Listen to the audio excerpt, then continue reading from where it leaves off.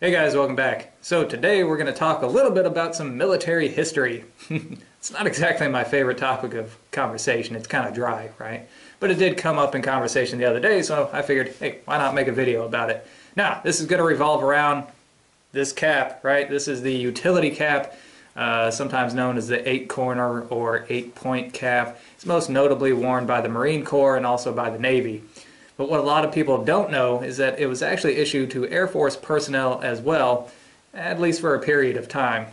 Now, it was never officially adopted by the Air Force as an authorized uniform item, but one MAJCOM, CENTAF, actually issued it to their people. Now, if you deployed to Operation Enduring Freedom or Operation Iraqi Freedom, and you were a ground troop in the Air Force, that means you didn't do anything with aircraft, right? You were security forces, EOD, engineering, something like that.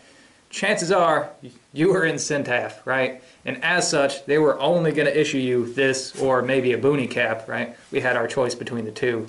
Most of us picked the boonie cap because it actually had a function. It could keep the sun off you, whereas this just kind of looked a little bit more squared away.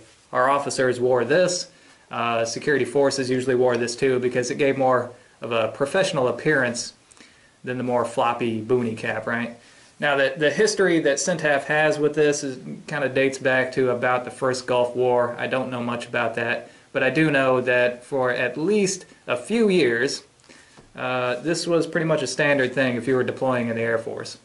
Now, I think it pretty much went away whenever the Air Force ditched the DCU pattern and went with the ABU, but I don't know that for sure. So anyways, guys, if you deployed in the Air Force with the ABU pattern and you had the utility cap, let me know in the comments below. I'd be interested to know that.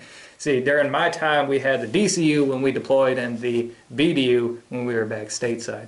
But anyways, guys, that is the Air Force's history of the utility cap. It was a CENTAF thing. So there you go. Alright guys, quick little channel update. I know I haven't posted very many videos lately, so I figured I'd at least get one short one out here. I've had something that popped up that's been taking up a lot of my free time. That is, I've been dealing with the VA. And I know all the veterans just went, oh no. Yeah, that'll do it. So you know how dealing with the VA is. You just clear your schedule and hope for the best, but you're probably not going to be pleasantly surprised.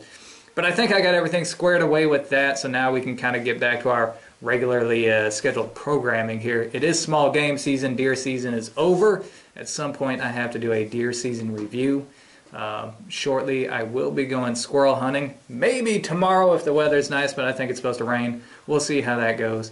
Also guys, on the Wiggy's Wilderness Facebook page, I have posted a request for questions.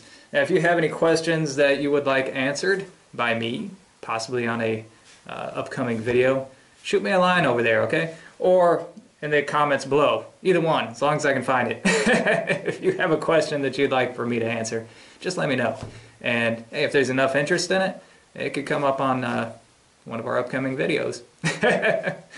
Alright guys, so hope you enjoyed it, and hopefully we will have more stuff coming out here really soon.